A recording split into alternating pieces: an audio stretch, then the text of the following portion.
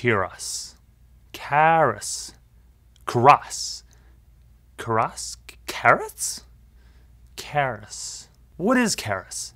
And how can you use it to get started creating your own machine learning models? Stay tuned to find out.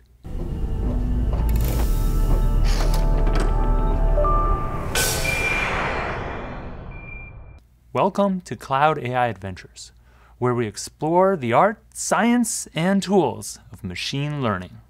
My name is Yufeng, and on this episode of AI Adventures, I'll show you how to get started with Keras in the quickest way possible.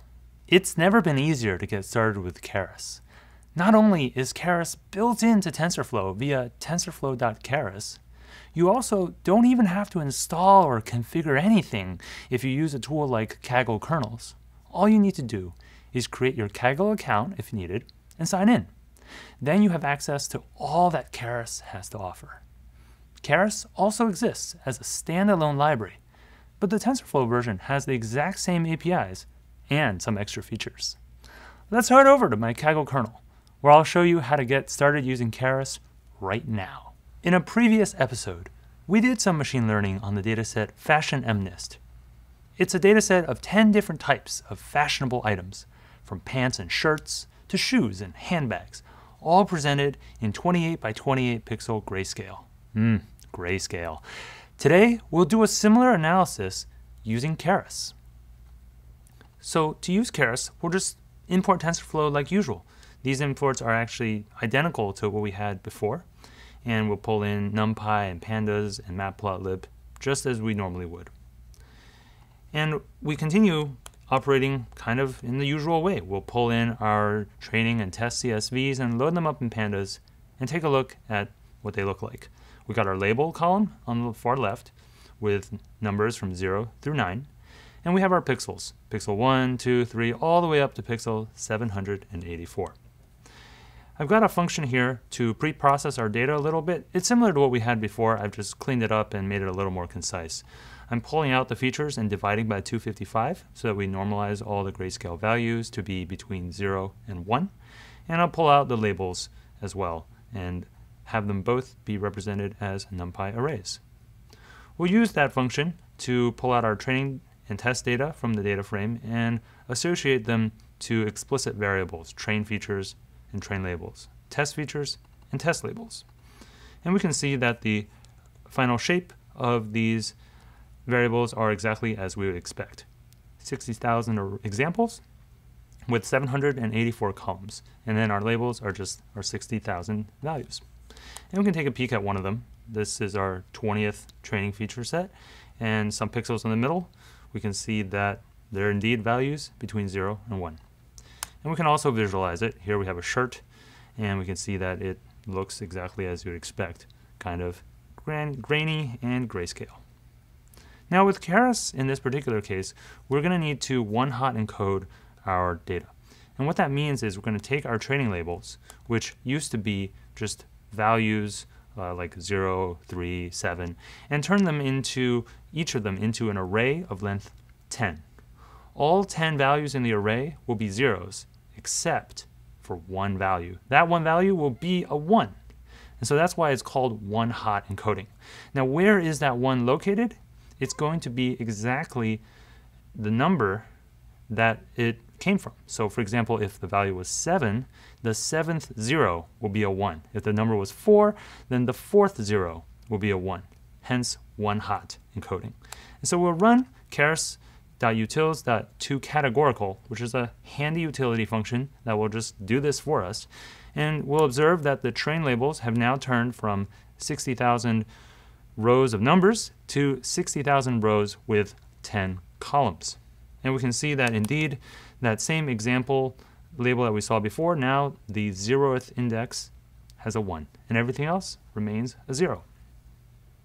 And now comes the really fun part of working with Keras, creating our model.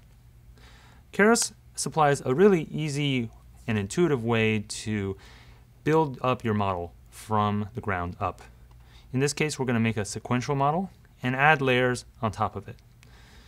The first layer we'll have has 30 nodes, and has an activation function of a rectified linear unit, or ReLU, which in the case of TensorFlow that we used before was the default activation function.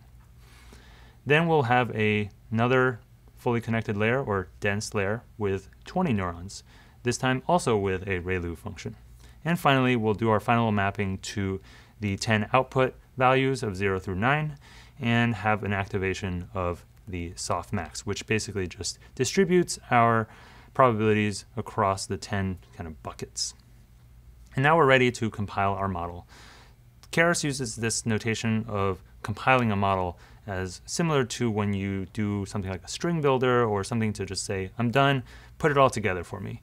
And we'll supply a loss, optimizer, and metrics for what kind of values we want to get out of it, for how to optimize for the best values, as well as how we want to measure loss. In this case, we're using categorical cross-entropy because our outputs are categorical, and cross-entropy in this case happens to be a nice way to measure our loss, or error.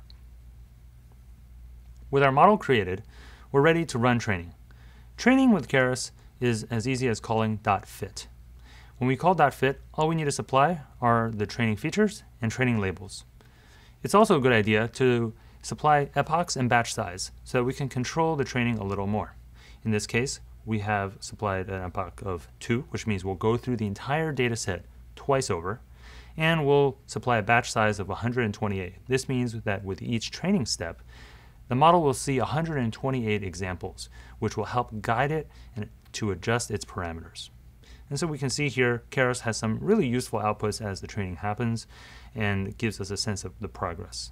It also then prints out the loss and accuracy at the end of each epoch.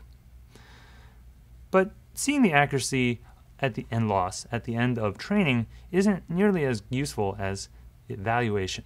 We need to see the accuracy against our actual test data set. So let's call our model.evaluate function, and this time pass in our test features and test labels. This will give us an accuracy, and we can print that out and take a look. That we can see we got 84.7% accuracy, and of course we could certainly do better than that with increased epochs, a more sophisticated model, and other approaches. But this is just an intro to Keras, and hopefully this will give you a good starting point to start playing around with Keras and seeing all that Keras can do. Keras has an amazing community and lots of samples, which when you combine with Kaggle's community gives you a truly epic set of resources to get started the right way. Thanks for watching this episode of Cloud AI Adventures, and if you enjoyed it, please like it and be sure to subscribe to get all the latest episodes right when they come out. Now what are you waiting for? Head on over to Kaggle and start playing around with Keras today.